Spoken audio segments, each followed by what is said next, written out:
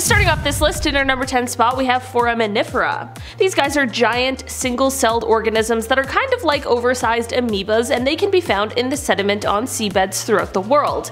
In 1995, however, when Japanese researchers were able to collect samples of sediment located in the Mariana Trench, they found 432 living foraminifera. I know I made these guys sound really large before, but I just mean large in terms of the single-celled organism world. They are still super tiny, and they are usually found with a hard outer shell, but not these ones that were found in the trench. These guys have found a way to adapt by basically building their own shells from proteins, organic polymers, and even sand. The ones most commonly found in the Mariana Trench are called xenophyophores, and these guys use the fact that grains of sand are mostly made of silicon dioxide, which is the main constituent of glass, to their advantage. They basically glue sand from ocean sediments, cast-off shells, and microbial skeletons to make their own kind of pressure-proof shells. So I guess these guys really are like the engineers of the deep sea. In our number 9 spot today we have the benthocodone. We have all seen a jellyfish before, but these deep sea dwellers are unlike any of the ones that we usually find. Firstly, they prefer depths of around 2,500 feet or 762 meters, usually right on the sea floor. These guys are actually quite small and compact, with their bell usually measuring just 2 to 3 centimeters in diameter. Despite their small size, however, they still have around 1,500 little wispy tentacles that help to propel them through the icy cold depths. These jellies like to chow down on small crustaceans and tiny unicellular organisms, but sometimes their meals are bioluminescent, which is what has led them to develop one of the other unique features on these jellies. This unique feature would be the red color that can be found in part of their bell. Most jellyfish we know of are transparent, and if this was the case for these ones, their bioluminescent meals would be a dead giveaway for the larger hungry predators lurking around the deep sea. This is why the bit of a red that they have in the bell is so important to their survival, as it acts as a cover for this blue glow so that they continue on their merry way throughout the dark depths of the ocean. In our number 8 spot today we have aluminum plated amphipods. These guys are found throughout the Mariana Trench, including in the Challenger Deep, which is the deepest part of the trench. Amphipods usually have shells made out of calcium carbonate, but the extreme environment in these guys' habitats makes their shells basically just dissolve. They of course can't just be walking around naked and shellless, so what do? They adapt in order to preserve their shells. After collecting some of these guys from the deepest parts of the ocean, scientists were able to realize that their exoskeleton contained aluminum on the surface, which then led to the question, how did these guys find the metal since it is pretty sparse in seawater? Well, as it turns out, these guys use sugar-based chemicals in their bellies to extract aluminum ions from the mud on the sea floor that it ends up ingesting while devouring the plant debris that floats down from the surface. In alkaline seawater, these aluminum ions form what is called aluminum hydroxide gel, which is a compound that we as humans use for things like protecting our upset stomachs from stomach acid. This gel then coats their shell and acts as a type of chemical protection so as to keep the calcium carbonate exoskeleton from dissolving. I don't know, I just think that's one of the coolest things that I've ever heard a shrimp do. This is the first known amphipod to do something like this, and these guys are now an important part of researching how maybe one day we can find an environmentally friendly way to produce aluminum. In our number 7 spot today we have the deep sea hermit crab. Okay, many of us have seen or at least heard of a hermit crab before, so at first thought they are the weirdest thing out there, but as it turns out the deep sea variety is quite interesting. Instead of these guys carrying around empty gastropod shells like the hermit crabs we're used to, these guys instead carry around sea anemones, and it is one of the weirdest looking things I've ever seen in my life. It looks like these crabs are missing a pair of legs, but instead the legs have actually been adapted to hold the anemone in place. It's definitely an incredible evolutionary advancement for these crabs, but I just can't help but be creeped out by it. In our number 6 spot today we have barophilic bacteria. This bacteria is characterized by its preference for an environment with pressure greater than atmospheric pressure, which of course makes a place like the Mariana Trench a perfect candidate for a home. These bacteria have been isolated from deep sea environments and found to grow rapidly at low temperatures and high pressures. This low temperature high pressure combo that is found in the deep sea environment is usually the cause for the decrease of the fluidity of lipids, as well as the depression of the function of biological membranes, but this doesn't happen in this bacteria, which has led to the theory that they must have some sort of mutation to have a sort of mechanism that allows their lipids to adapt to their extreme environments. Aside from their superpower, these bacteria help to support life by being a source of carbon for the deep sea animals that end up ingesting them. In our number 5 spot today we have vent crabs. Vent crabs are so named because they absolutely love and thrive in the extreme environment that is found at hydrothermal vents. These white crabs are actually endemic to hydrothermal vents, and they were first described in 1980. The crabs in this family are usually blind and abundant. In fact, their numbers are so vast that scientists often use the clusters of them to help find the location of hydrothermal vents. The eyes of vent crabs are what I really want to talk about today because they change throughout their life, which helps them adapt to their environment. Young vent crabs usually have eyes that would be comparable to their shallow water companions, but upon metamorphosis, their eyes degenerate and they become naked retinas. Hydrothermal vents produce light in the infrared wavelengths, and this change in the vent crab's eyes was made through evolution because it actually allows them to better see this light, although it causes them to not be able to see most other things. It's like a similar concept to night vision goggles. So basically, vent crabs have night vision. Kind of. It is so interesting to see and learn about how deep sea creatures adapt to their individual environments and circumstances. In our number 4 spot today we have baby shark. So apparently shark fetuses with 2 heads are becoming more common around the world. Who would have thought? According to experts, the mutation that leads to this trait is known as axial bifurcation, and it's seen not just in sharks but other animals as well, including humans. The question though is why it is starting to happen more and more often in sharks. Sadly, this mutation has quite a negative impact on the sharks, as it is unlikely that the sharks with this mutation will even live to see their own birth, but for those who do survive until birth, it is highly unlikely that they will survive long in the wild.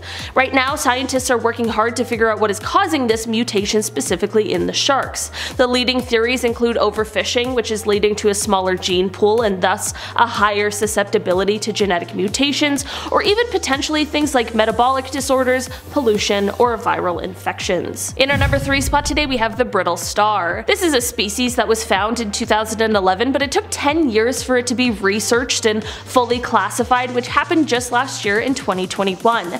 This is a species of brittle star that was found during an expedition on the Banque Durand seamount, which is off of the coast of New Caledonia in the Pacific Ocean. This specific brittle star first caught the attention of experts because of 2 atypical features. One was that it had 8 arms. This was unusual because most have 5, and the other unusual feature is their 8 sets of razor-sharp teeth. It is believed that these teeth, which line every jaw, are used to snare and shred their prey. This creature definitely is quite remarkable and is the product of millions of years of evolution, where it has adapted and changed greatly to fit its needs in the changing environment around it, but it is likely the last survivor of an ancient lineage which dates back to the Jurassic period. In our number 2 spot today we have giant isopods. Despite their appearance, these guys are neither aliens or pill bugs and are just one of those strange and weirdly large deep sea creatures.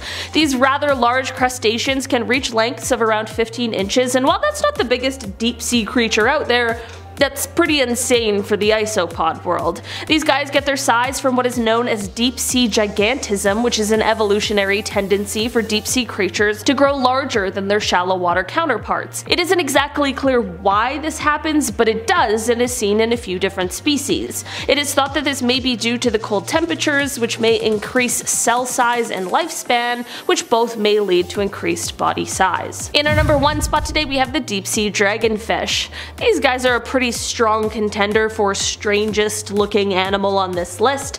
These predatory fish use their fang-like teeth to grab onto their prey in their dark, cold deep sea environment. They have no scales and instead have slippery eel-like skin, which only adds to their creepiness level. Similar to the anglerfish, which you might be familiar with thanks to the Disney Pixar classic Finding Nemo, these guys have a little lighted barbell that hangs from its lower jaw in order to attract its prey towards it. These fish really use bioluminescence bioluminescence to their advantage, but they also have another, less common ability. Firstly, since many of their prey are also bioluminescent, they have adapted to have a special stomach that will ensure that the light cannot be seen from inside of their stomach so as to not give away their position. Secondly, they're able to produce a red glow. This glow is thought to perhaps be used to signal other dragonfish, but it is definitely used by them to illuminate and detect their prey. They are the only known fish that has the ability to both produce and see red light, as most fish can only see more of a blue light. Starting off at number 10 now, we have the New Zealand monster. In 2013, a woman called Elizabeth Ann uploaded a video to YouTube of this creature washed up on Pukehina Beach, New Zealand. Now most of its 30 foot or 9 meter long body was buried in the sand, leaving only its flippers and a mouth filled with sharp teeth visible. Elizabeth said it had been washed up during a recent storm and appeared to have been attacked by something else in the water.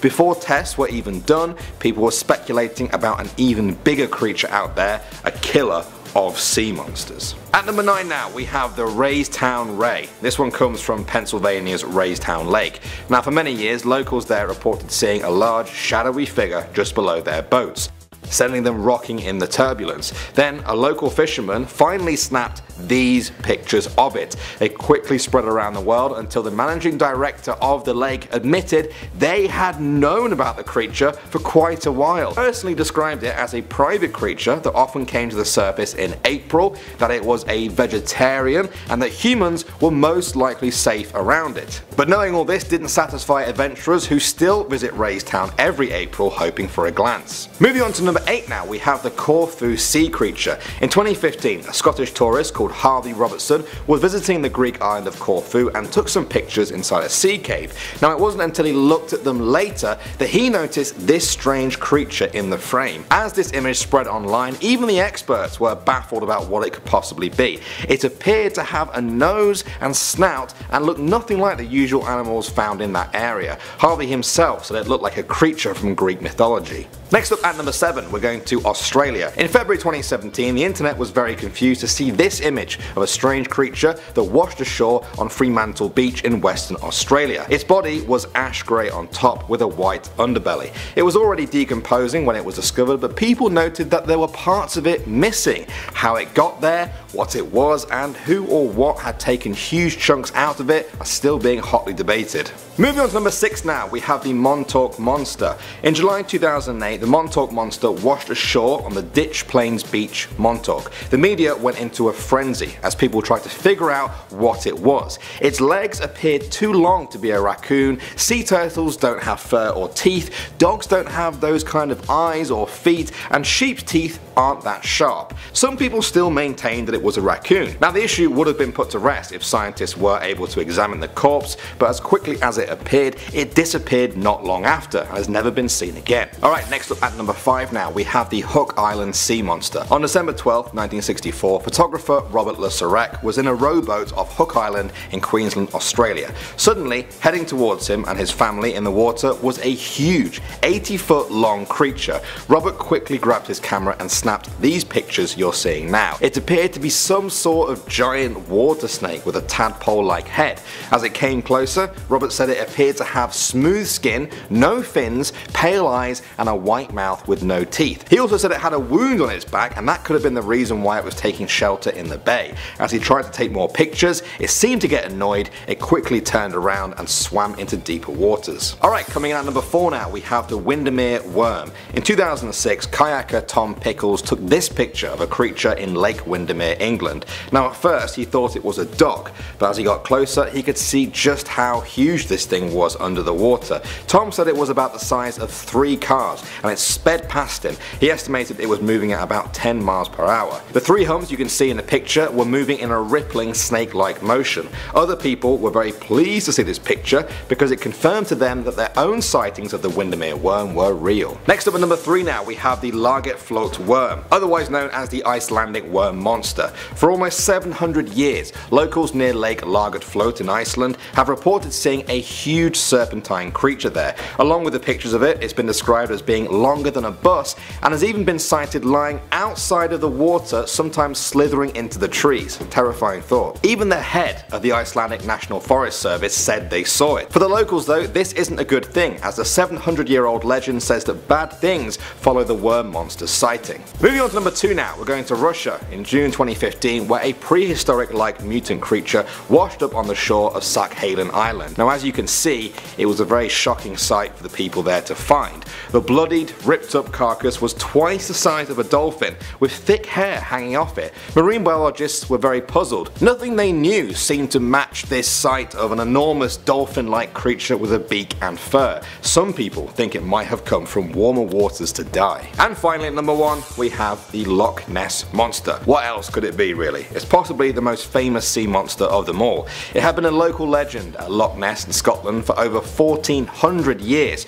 but ever since it was first photographed in 1933, the stories and pictures have captured the world's imagination. Nessie is said to be a large dinosaur-looking creature, almost like a plesiosaur, but with extra humps on its back. Some of the pictures have been outed as hoaxes, others have been explained away as natural objects in the water, but for the Nessie enthusiasts of today, there is no smoke without fire. They believe that even if you take away all of the fakes, there are still many stories and many pictures that need explaining. Basilosaurus makes a splash onto this list at number 10. Originally, when the Basilosaurus fossils were discovered in the 1830s, it was believed that this animal was some sort of reptilian sea monster. So that's why they were named the Basilosaurus, which literally means king of lizards. However, it was later revealed that these creatures are not reptilian at all. They are actually gigantic ancient whales. But unlike the whales we have today, the Basilosaurus was sleek like an eel, and they measured up to 65 feet long. Despite its long size, the Basilosaurus had very small flippers and a short head compared to the rest of its body. It is believed that they most likely ate whales and fish that are smaller, but other predators would not dare bother to compete for food against this beast. Tanystropheus jumps into this list at number 9. The Tanystropheus lived in shallow waters, but it was also believed to live and hunt on the land. They were not very fast swimmers, so they would often walk along the shores and use their long necks to get within range of prey without being detected. Similarly to lizards that we have alive today, the Tanystropheus had a tail that could detach if a predator managed to latch onto it, and it would be able to regenerate. Their teeth was also very unusual. The front teeth were similar to a rake, and the back teeth were flattened like molars. They mainly ate fish and other small aquatic animals, but they're able to reach into bushes and trees with their extremely long necks. Let's take a look at a reconstruction of what these beasts look like if they were alive today.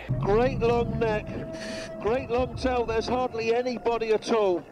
That long neck is perfect for an ambush predator. If these things still existed today, you would never find me swimming in the ocean, now that's for sure. Up next, number 8, we have another terrifying creature that goes by the name of Leoplorodon. This scary looking creature lived about 160 million years ago, and this was during the Middle Jurassic period. Just looking at some of these pictures, you were able to tell that these creatures were very ferocious reptiles. They were approximately 30 feet long and weighed in at about 2.5 tons, but it wasn't their size that made these reptiles dangerous. They had a 5-foot long skull that was filled with razor sharp teeth that were designed to easily tear through flesh, muscle, and even bones. According to paleontologists, the Leoplorodon had a directional sense of smell, so they made for excellent hunters, and because of the position of their flippers, they were also very fast in the water. I'm just so glad we don't have to worry about running into these ferocious looking beasts. And now at the number 7 spot, we're talking about the Jacalopterus rene, or otherwise known as the giant sea scorpion. So if any of you are scared of creepy crawlers, you probably aren't going to like this creature. And that's because when scientists discovered its giant fossilized claw, they were able to assume that when it was alive, this giant sea scorpion would measure about 2.5 meters long, which is much taller than the height of an average man. Paleontologists believe that this creature existed on Earth when oxygen levels in the atmosphere was much higher than it is today. So due to these elevated oxygen levels, scientists say that this was the reason behind their enlarged bodies, and perhaps many other huge invertebrates existed during the same time, such as monster millipedes. There was also huge cockroaches and ginormous dragonflies. I would never want to live in a world where a cockroach is the size of my foot. I don't think I'd be able to go about my day knowing that these creatures are there. Next up, number 6, we have the whale that ate other whales. We're talking about Leviathan melvillei. This evil looking beast was a prehistoric whale that lived approximately 13 million years ago during the Miocene period. Based on its fossils, scientists were able to predict that this whale was approximately 50 feet long and it weighed about 50 tons or about 100,000 pounds. Oh, and did I mention that this beast also had teeth that were 14 inches long? So that means that this beast weighed 6 times more than an elephant, and its teeth were even longer than a saber-toothed tiger. But what makes this animal so interesting is, unlike other whales, the Leviathan didn't feast on plankton, it ate meat. Actually, paleontologists believe that they ate seals, dolphins, and maybe even other whales. Is this real life right now? Not only was this whale massive, he was the whale version of Hannibal Lecter. Dacosaurus swims onto our list at number 5. Prepare yourselves for this one because the Dacosaurus isn't a pretty sight. Actually, they were pretty terrifying looking creatures. Their name literally means tearing lizard, and even though they were similar to a saltwater crocodile, they aren't any less ferocious. Scientists believe that these creatures were approximately 15 feet long and weighed in about 2,000 pounds. Not only did they look like a strange mix between a crocodile and a dinosaur, they had a powerful jaw and serrated sharp teeth that they used to tear flesh off a large marine reptile. The scientist who discovered its skull gave this creature the nickname Godzilla because of its unusual snout, which was short and deep and extremely long serrated teeth. It is believed that they had a very powerful bite force, and they were likely a top predator during its time.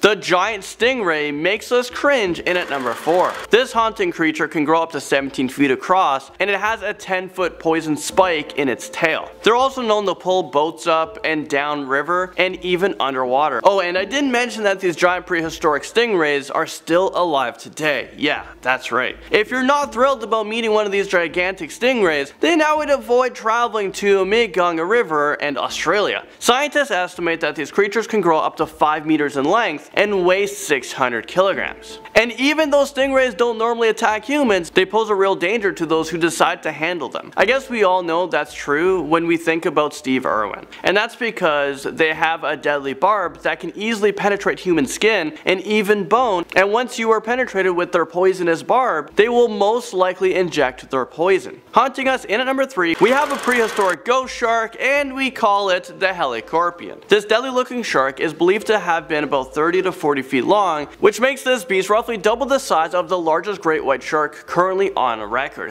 The helicorpion is mostly known for being the world's only animal with a complete 360-degree spiral of teeth. Actually, the purpose and placement of their teeth have been up for debate for more than a century, and it still remains a mystery today. But one thing that is for sure, you definitely wouldn't want to see this bizarre shark swimming straight for you. But thankfully for us, they weren't meant to eat creatures with bones, and they went extinct 230 million years ago. Whew. Well, here's a video that shows you the sinister looking animals that they have hunted.